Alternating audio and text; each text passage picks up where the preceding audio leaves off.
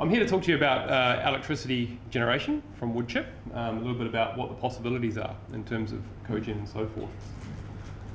So there's a few things I want to talk about. Firstly, why would you want to do this? What would be the point?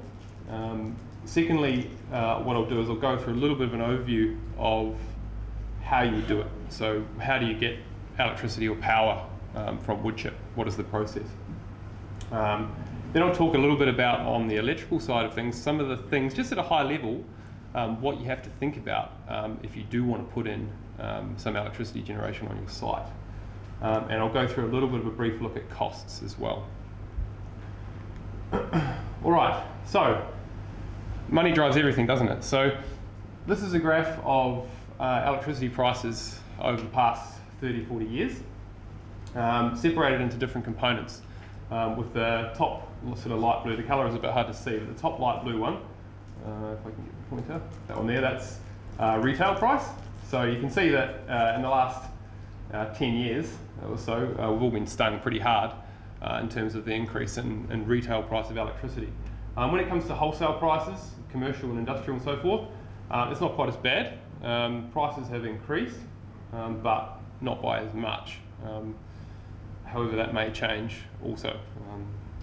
There's a lot of factors going into that. So, but anyway, the gist of the trend is that's an upwards trend in all of the lines, basically, what you can see. So the idea is that, well, if you can generate some of your electricity yourself, you don't have to pay these ever-increasing costs of electricity.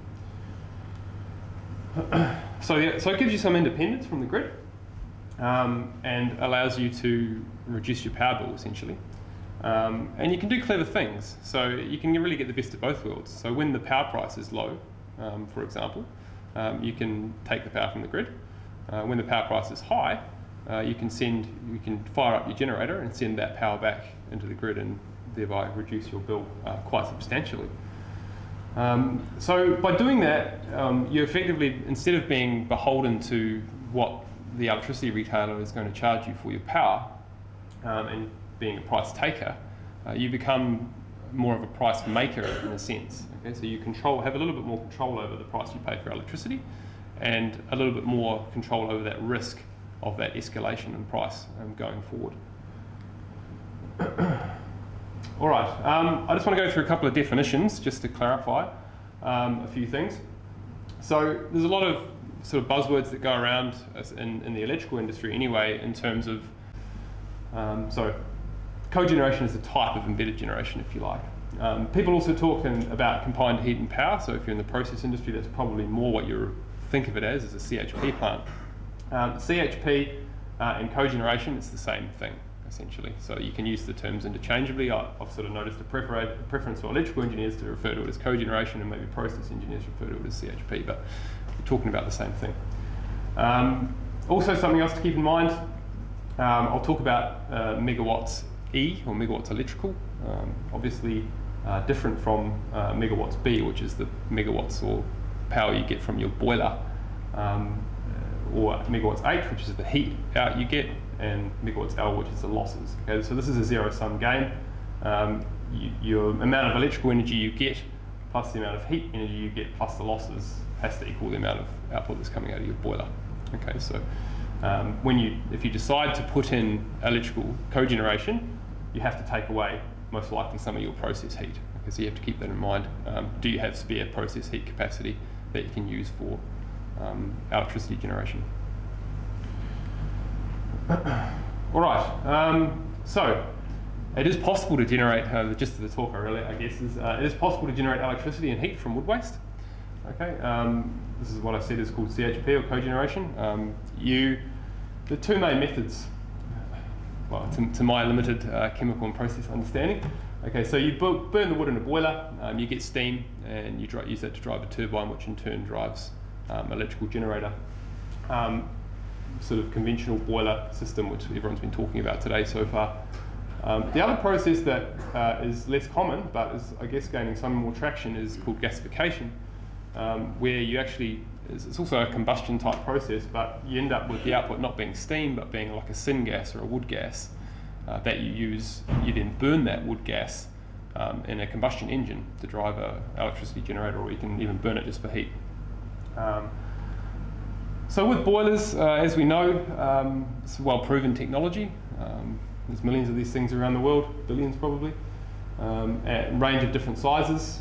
As far as using them for both heat and electricity generation, there's not that many in New Zealand, especially on the sort of large scale. Obviously, the most probably well-known example is at Kinleith, okay, in the North Island.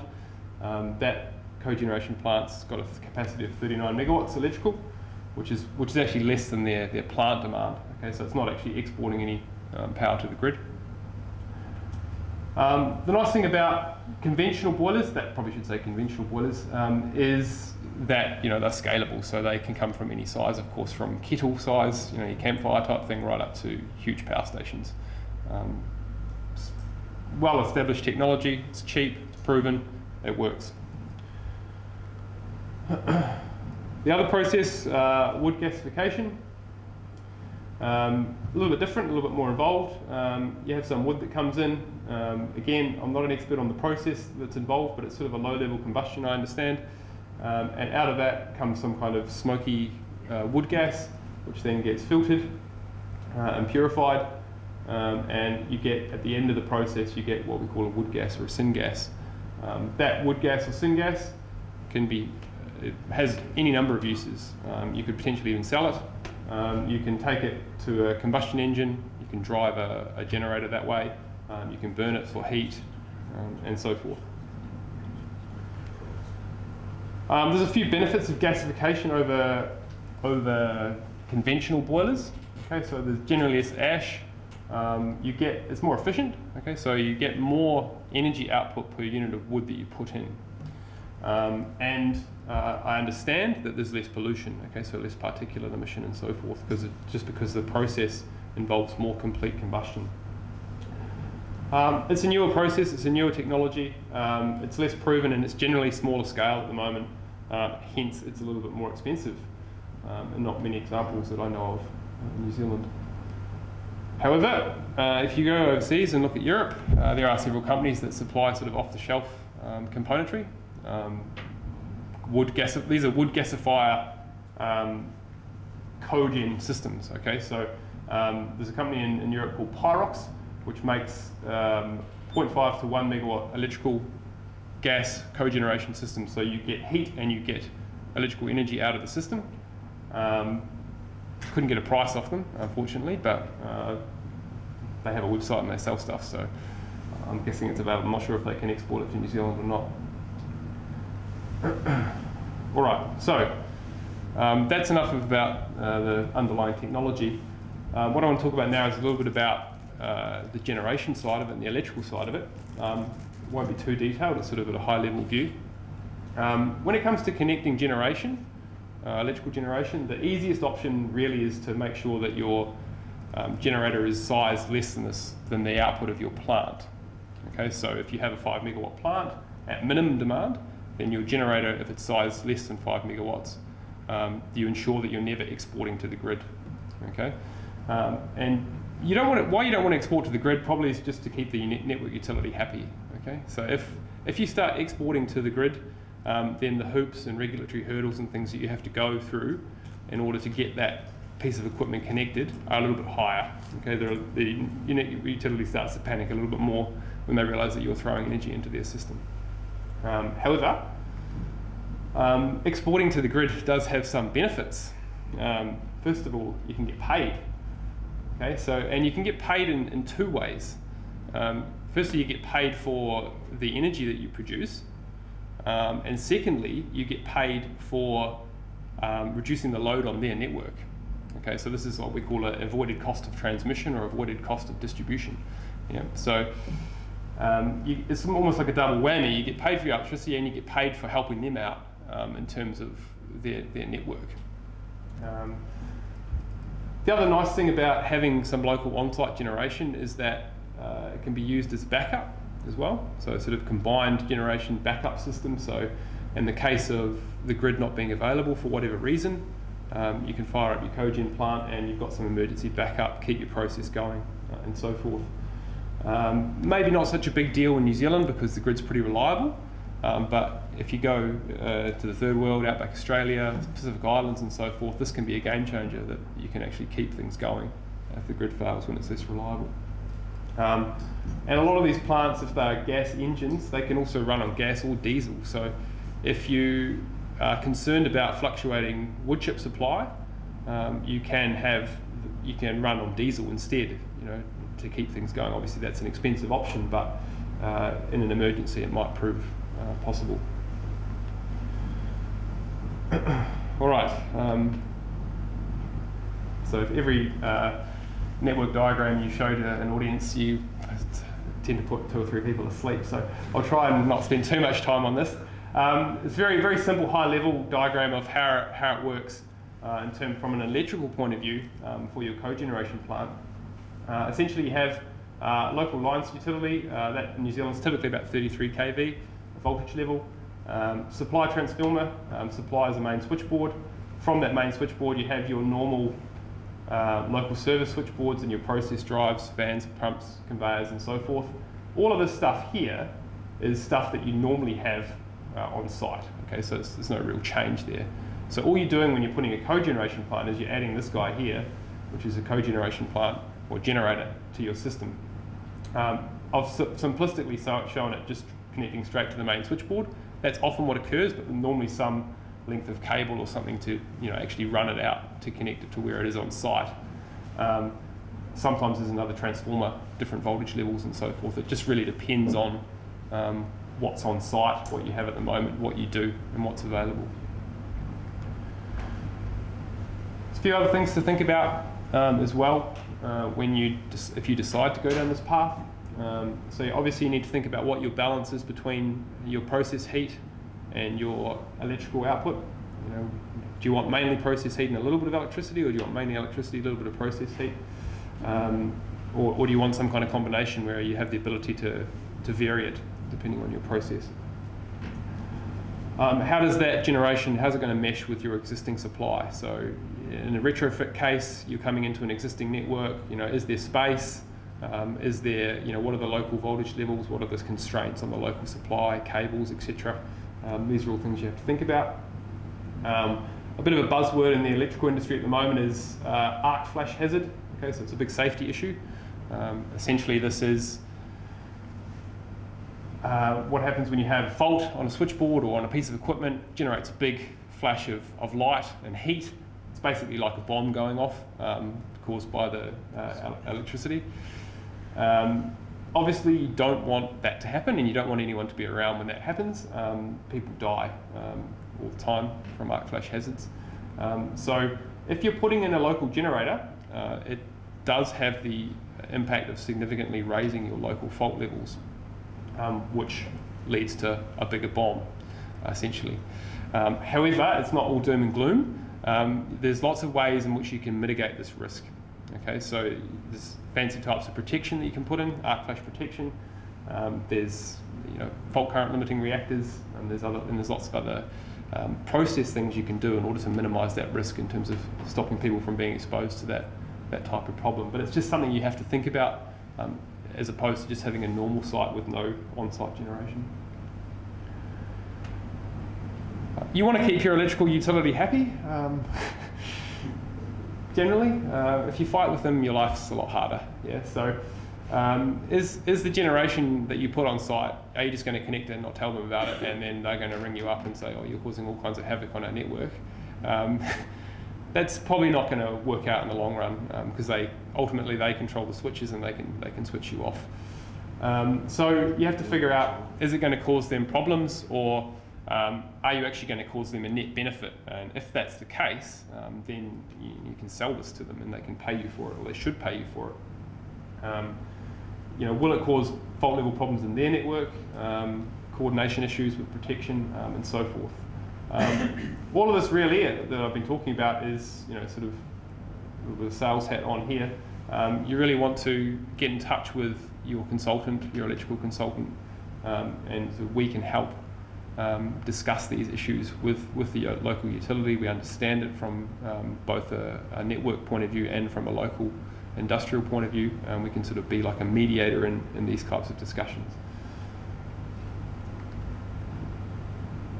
All right, a little bit about costs. These are capital costs for greenfield install sites, not retrofits. Okay, so retrofits, different kettle of fish I didn't look into, but what I discovered in my research was that the installation cost for capital greenfield sites varies widely. Okay, so and a lot of it depends on the technology that you use, and also just where you are in the world, I think, what the local expertise is and so forth. As I said earlier, if you're doing a gasification system, you're looking at quite high costs in terms of capital costs, in order of $10 million a megawatt type of for an installed plant, pretty eye-watering.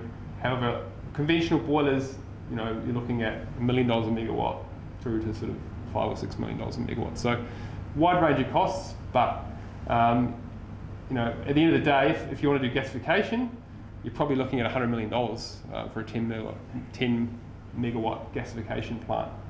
That's 10 megawatts electrical, so you get process heat out of that in excess of that, but even so, it's a big cost. Boiler option, probably a lot cheaper, probably half of that cost, I should say conventional boiler. However, you have to keep this in mind with the cost of electricity. Yeah. So this is the wholesale price. Okay. So I'm not sure how many of you have a situation where you are paying the wholesale price. If you are, lucky you. But if you're paying the wholesale price at Invercargill in 2014, this is averaged at $73 a megawatt hour. Okay. If you had a plant that drew 9 megawatts continuously, that energy throughout the year, that's going to cost you near enough to $6 million over the course of a year. Okay, just the energy cost, just the electrical cost. You can do the numbers on that. If you look at a capitalised cost of that over 20 years, you're looking at around $60 million for a 9 megawatt. That's just your electricity cost. All right. So there's a consortium in the UK that's building a 9 megawatt gasification plant in Northamptonshire. Install cost of that is $112 million. Okay, so you can see that, okay, it's double the electricity cost, more or less. Maybe for a boiler, conventional boiler, you're getting in the ballpark of this being cost effective. Yeah, so 65 million. It's not the whole story. So this line here is the 2014 wholesale cost, $70 odd a megawatt hour. That wholesale cost, it's an average over a year, and you've got to remember that varies. The standard deviation on that's about $80, so that varies anywhere from negative prices right up to $200–300 a megawatt hour, quite regularly. Okay, so if you get more clever about how you schedule your generation and when it's operating and when you're taking power from the grid and when you're sending power to the grid, you can actually do much better than that because of the smarts and when you put the energy in. So you can see that this line here sort of looks at the capitalised cost of energy as the wholesale price goes up. So I'm not one of these people who think that the electricity price is going to go down in future years. Okay, I only think it's going up.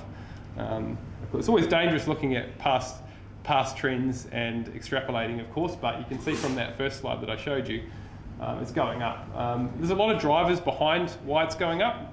Probably not time to get into them here, but the short run story is I don't think you're going to be paying less for your electricity years going ahead. So right now, what I'm saying is that I think it's bordering on economic to put a greenfield conventional boiler system in, cogeneration system, like for like electricity. Gasification probably not, but who knows what happens with the electricity price, what's going to happen in years to come.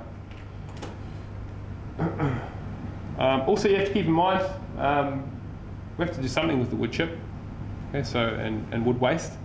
So are we going to burn it? We're going to send it to landfill. What are we going to do with it? Okay, so if you burn it, it's a good use for it. As I mentioned, the electricity price is very volatile. Okay, so if you have some control over that locally, that really mitigates a risk you have as a business. I don't think electricity prices are going to fall. In fact, I think they'll probably rise faster than CPI going forward.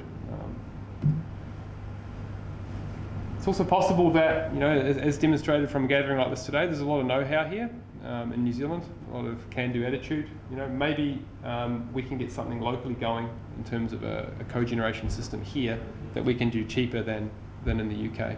And I think there's great opportunity for that if you sort of a consortium or a collaboration in terms of people getting something on the ground. And none of this, of course, as was mentioned in the previous talk, is talking about carbon price emissions. Yeah, so that's the huge elephant in the room.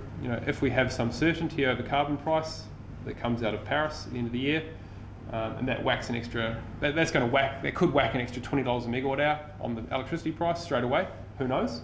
Probably not so much in New Zealand because we're mostly hydro, but certainly around the rest of the world, we could see the effect it had in Australia. It put the wholesale price up by $10, $20 a megawatt hour when they put that on, and that's a real cost. You have to pay that still, is it enough? I don't know.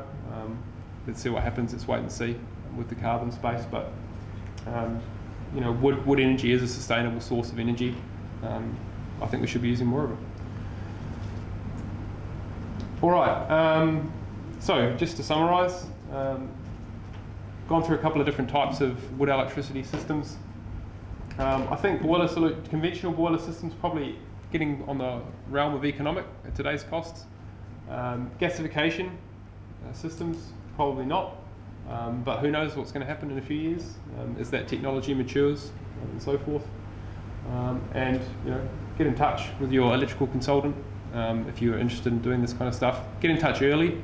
There's a lot of design issues and things that need to be thought about ahead of time. Better to do it earlier rather than later. It saves you money in the long run.